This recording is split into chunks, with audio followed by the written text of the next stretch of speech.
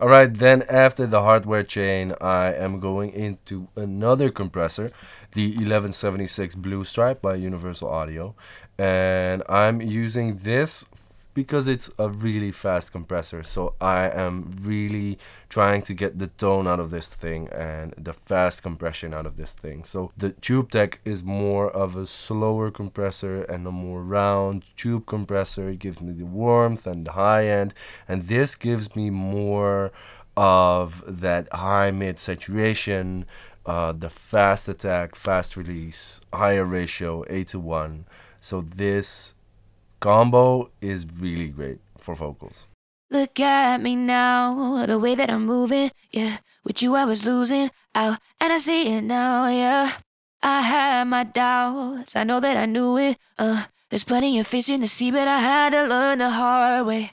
Look at me now, the way that I'm moving, yeah. With you I was losing out, and I see it now, yeah.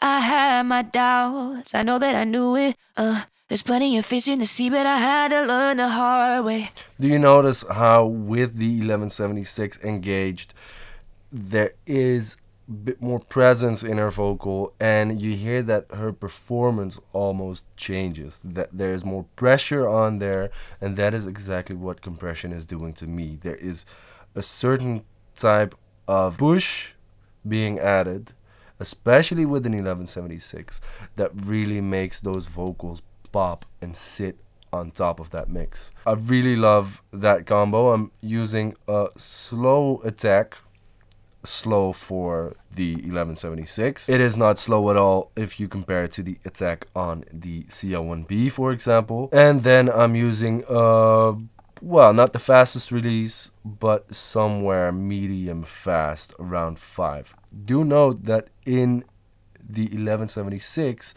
these knobs are the other way around. So 1 is actually the slowest attack and 7 is the fastest attack. And the same goes for the release. I'm using a ratio of 8:1 because that is giving me a little bit more of that push that I need.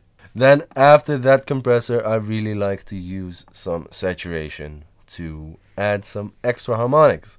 So I'm using the decapitator on the E setting. I've got an overview of all the frequency responses and harmonic content of each and every style of this in my Discord. If you haven't seen that yet, go to the resources page on my Discord. There you can see that the E, for example, has a bit more of a smiley curve frequency response, so it's boosting a bit more lows and highs. So that is actually what I needed right now. I needed more presence and more body.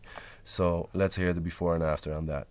Look at me now, the way that I'm moving, yeah. With you I was losing out, and I see it now, yeah. I had my doubts, I know that I knew it, there's plenty of fish in the sea, but I had to learn the hard way. So I'm making the vocal sound more forward and present with this saturation. Do note that when you are adding saturation and you are adding onto the high end and the high mids, you need to keep your low end in check.